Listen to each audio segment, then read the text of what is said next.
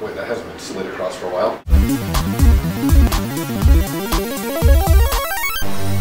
Hey, I'm Cameron. I'm Clint. And I'm Jason. Today we have the new Captain Morgan White Rum. I'll put a little captain in ya. What's clear to me? So this is weird because Captain Morgan has built an empire on rum that's spiced with, you know, people love it. And this Spicy.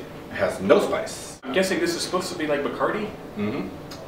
Direct competitor, except for this is Caribbean rum as compared to the Puerto Rican. We're looking at 80 proof. It smells like sweet and sour. That's the only way I can explain the way this smells. It's not strong. So what we're going to do is we're going to try just a little taste of it to see if we can get any tasting notes and then mix it into rum and coke. Can you believe that? So let's try this first before we mix it. Alright. I don't know if I'd go as far as to call it as good as Bacardi, but it's not bad. Yeah, maybe a little citrus at first, and then like some rubbing alcohol. Yeah, exactly. I was just going to say the same thing. Very nice isopropyl notes in here. So we got some Coca-Cola. Yep. And lime and ice. I imagine this is going to taste like Coke. Let's go ahead and try it.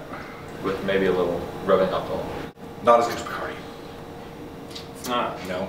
See, it's got a nice strong flavor, but it's not as smooth going down as the Bacardi is. I think the flavors of the Coke and rum mixed together, but like you said, it's just not as good as Bacardi. If you're going to be at a bar and want a white rum and Coke, stick with Bacardi. And if you want Captain Morgan, stick with the spice.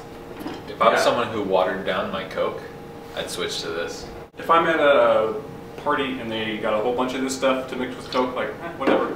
I'm not upset about it. I'm like, yeah, I'll party with you guys, no problem. On a scale of 1 to 37, I might go 17. I'm going to go 15 out of 37. 17 out of 37. Thanks for tuning in to the 2 Minute Reviews.